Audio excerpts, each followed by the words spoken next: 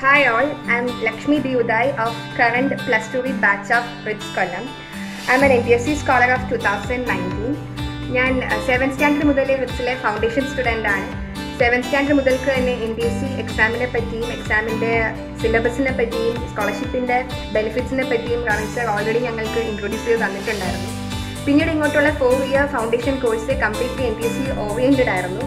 Science subjects ayalum, mental ability part ayalum, we were really trained for that during our foundation courses.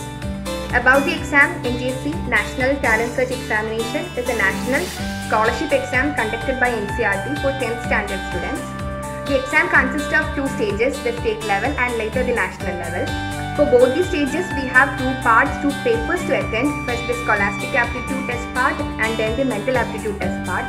The scholastic aptitude test part includes questions from physics, chemistry, biology, maths and social science.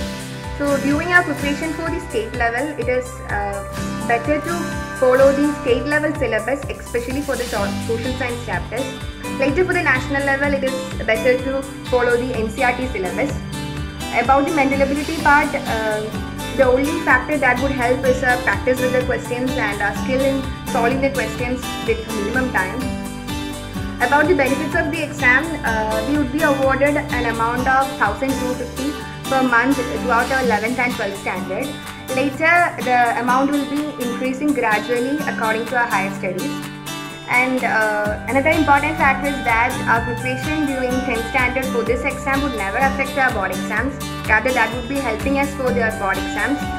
Then, the state level will be conducted in the month of November. Usually and before board exams, and later the national level will be conducted in the month of May or June. So that means we will be getting a lot of time for the preparation for the national level after our board exams. We were given a thorough preparation before the national level after our board exams by RIITS, which conducted many model exams which helped me a lot during the actual exam. So I really owe my complete gratitude for this achievement to RIITS, Ramesh sir, all our teachers there and all our staffs there. Thank you.